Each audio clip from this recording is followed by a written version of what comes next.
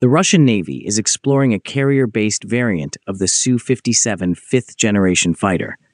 Retired Vice Admiral Vladimir Pepelyev, former deputy chief of the main staff of the Russian Navy, after his retirement, was responsible for developing the aircraft carrier project at the Krylov State Research Center.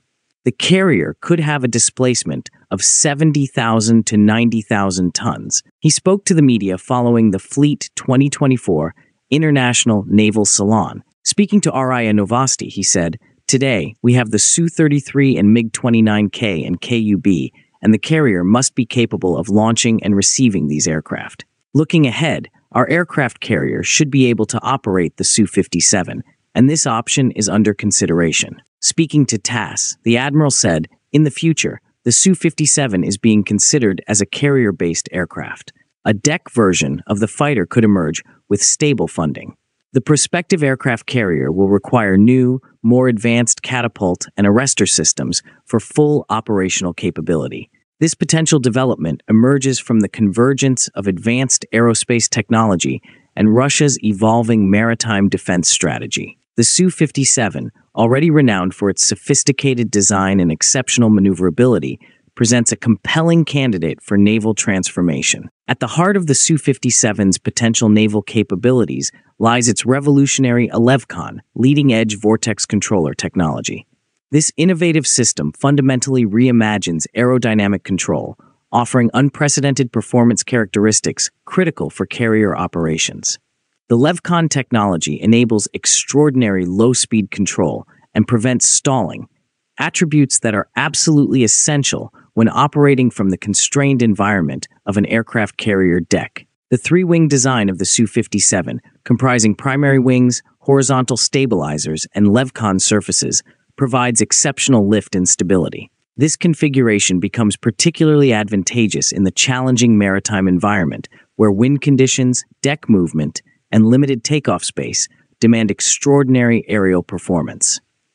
The system's ability to optimize exhaust characteristics and enhance nose lift during takeoff directly addresses the unique challenges of carrier-based aviation. Transforming the Su-57 into a carrier-capable platform requires extensive structural modifications. The most critical adaptation involves developing a robust tailhook system capable of effectively arresting the fighter during high-speed landings.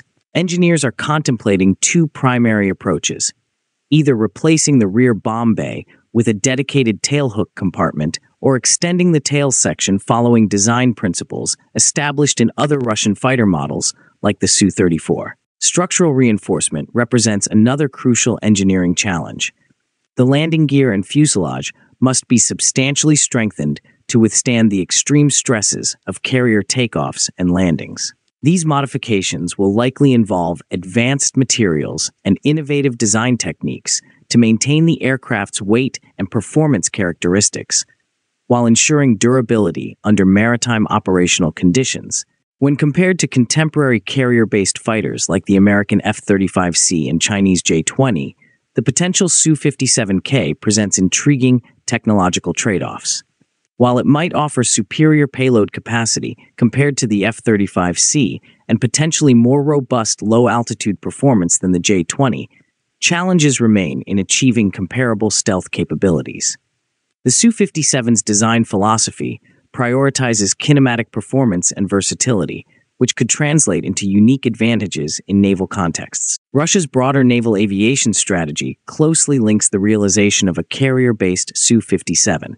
Significant financial investments and a clear commitment to developing modern aircraft carriers will be prerequisites for this ambitious project. Current constraints, including budgetary limitations and the aging infrastructure of existing Russian naval assets, pose substantial challenges to rapid implementation. Should the Su-57K successfully transition from conceptual design to operational reality, it could fundamentally reshape Russia's naval aviation capabilities. The fighter represents more than a mere platform upgrade. It symbolizes a strategic reimagining of maritime air power. Its advanced sensor fusion, supersonic capabilities, and potential for advanced weapons integration could provide Russian naval forces with unprecedented operational flexibility. The potential carrier-based Su-57 embodies the complex intersection of technological innovation, strategic vision, and military engineering. While significant challenges remain, the prospect of this fifth-generation fighter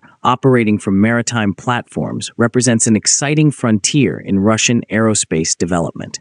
The ultimate success of the Su-57K will depend not just on technological prowess, but on sustained political and financial commitment to expanding Russia's naval aviation capabilities. As military technologies continue to evolve, the Su-57's naval adaptation stands as a testament to the ongoing transformation of modern aerial warfare, where adaptability, performance, and strategic vision converge to redefine operational possibilities. Now, do you think the Su-57K will be better than the F-35C? Let us know in the comments. Please like and share our videos and subscribe to our channel. Please also take membership in our channel to encourage us.